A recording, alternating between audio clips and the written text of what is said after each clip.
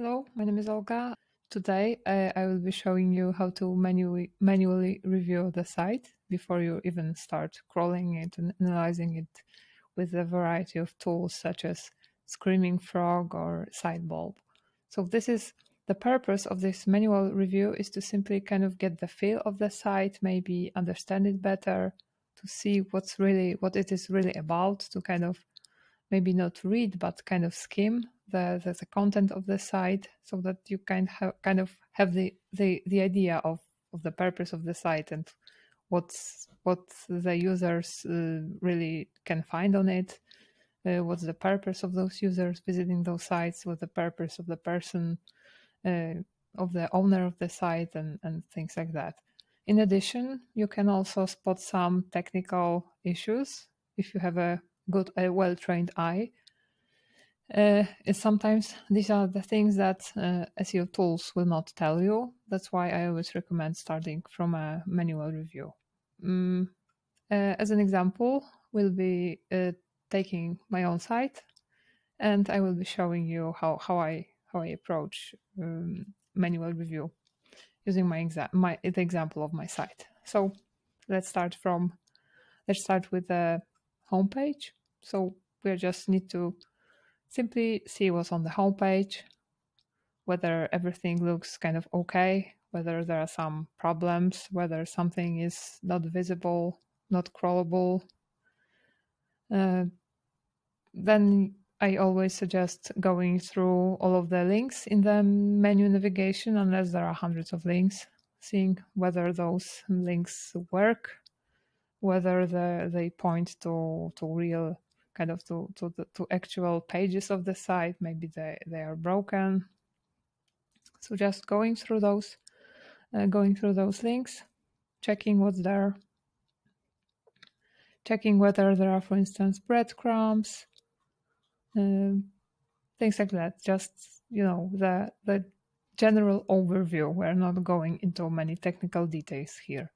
What you may also do is, for instance, you may check if there is an image, how this image is implemented, whether it's implemented with the use of an image tag, or maybe whether it's implemented with a CSS, using CSS, which is not a good practice for SEO. So let's inspect that image. Okay, it is implemented correctly. And we can also check whether, for instance, this one image has an alt tag, this one has an alt tag. So it's okay. What else can we can, for instance, if there are different groups of pages on a site, like category pages, product pages, or in the case of a site like mine, there are pages, there are blog posts, there are categories. You may want to take a look at each of those groups of pages, examples of those pages, to simply see what they look like. So let's take a look at blog. So here's my blog. Here are categories. Let's see the category. So this is one of the categories. Okay, I can see this is the category. I am using, for instance, a lot of SEO plugins. One of the plugins I use is SEO indexability check from DeepCrawl, and this plugin helps me quickly see if a given page is indexable or whether it has a canonical tag pointing to a different one. So if it is green, like here, I can see that this page is indexable. But let's see the other, for instance, a different category. Let's say technical SEO. What's there?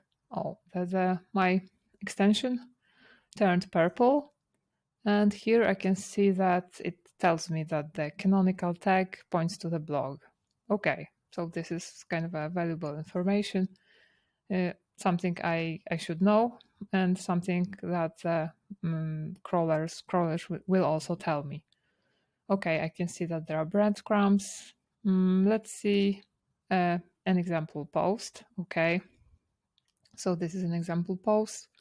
Okay, so I see that it has links to categories. There is a publication date. There is info about the author. So I can say immediately that this is kind of okay in terms of EAT quality. Okay, I see there are images. There is a table of contents. Okay, I see that images are lazy loaded, so that's okay.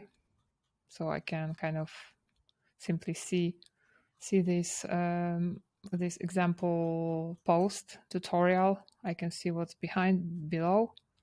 Are there comments? There are comments. Are those comments moderated? They look like they are moderated. That's okay. I'm also using another plugin for kind of these manual checks. This is called nofollow, and this shows me the nofollow links on a given page. So, for instance, here it shows me the nofollow links. They are marked in those red lines. So yeah, I can. This is kind of useful especially if you are auditing, manually reviewing a huge website like an e-commerce site. Then it is good information. It's good to know that.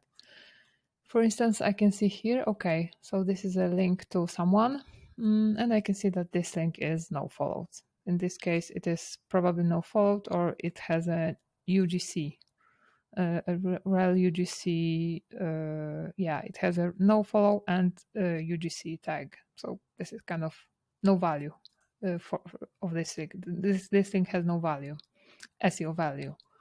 Okay, what else can I do? I can check if the site has an about page. This is usually something that the site should have, whether there is a content page, whether those pages are indexable. Okay, they seem to be all right. I can check whether the site has, for instance, privacy policy, terms and conditions. These pages should also be indexable. Okay, I can see that they're indexable. That's okay. I can also quickly take a look at the structure of headings. I can use a plugin called Detailed SEO. I like that one. So I simply click on it and it shows me like the title, the description of this page. And here in headings, I can see the structure of headings on my site, on this specific web page. Okay, it looks okay.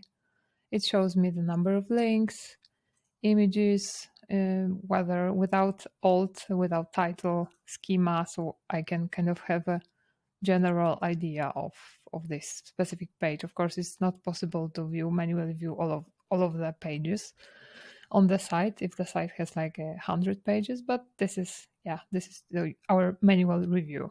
Okay, let's see what else I can kind of dig using this method. So for instance, another thing I always do, is I check the site using Google PageSpeed Insights. I do it during this manual review, even though I will be doing it after all as well.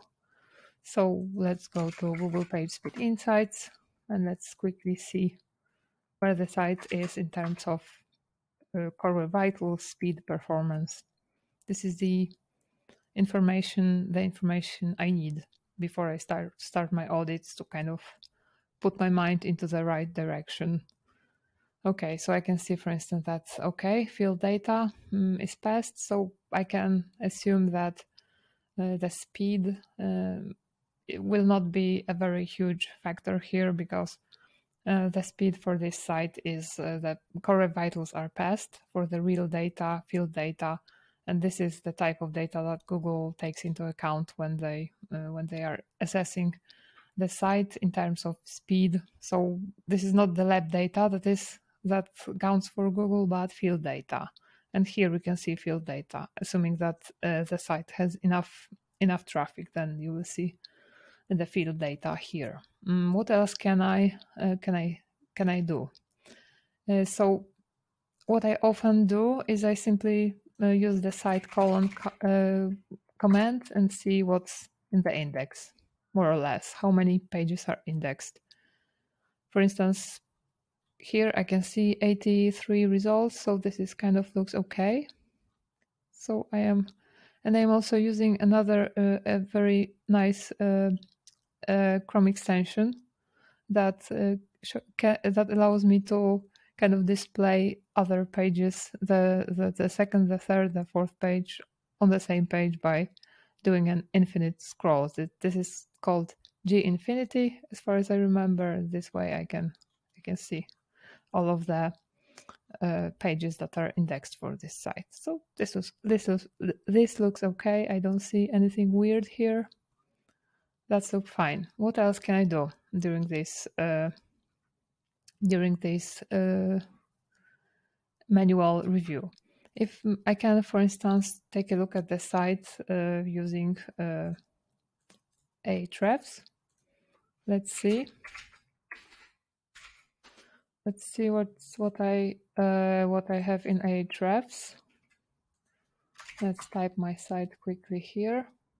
Okay. So I take a general look at the site, whether its organic traffic is going up or down.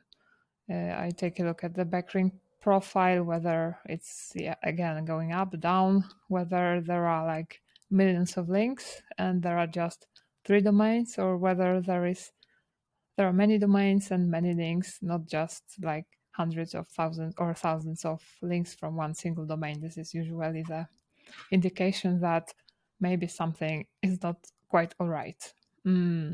What else can I do in Ahrefs? Using Ahrefs, I usually take a look at top pages, just to get an idea.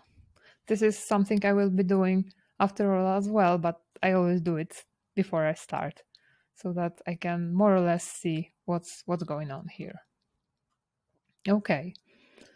Another thing I usually do is I check how the site behaves in a kind of whether the site is responsive. So let's inspect, and this way I can see whether the site is responsive. I can change different types of, for instance, different types of mobile devices and see.